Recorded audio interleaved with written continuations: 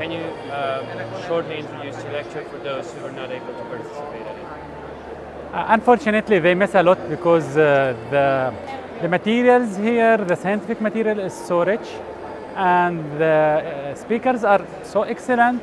So unfortunately, they miss such an occasion to participate, to learn more, because you know the dentist has no right to be other than continuous students. If they don't continue learning, they will be stuck and they will make a lot of errors and problems.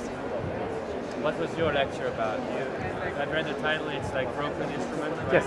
My lecture was about management of broken instrument. I talked about what are the causes of breakage instruments inside the root canal system, how to prevent this kind of accident, and if it happens, how to take the responsibility and how to manage those accidents.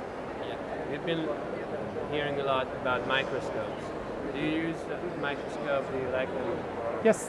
You know, nowadays in this era, you don't have the right to make difficult root canal treatment without microscope. The microscope will enable you to see what's inside. It will give you a high light, high visibility. So we need it, and we should encourage other dentists to have it, and if they don't have it, to refer it to someone who has it.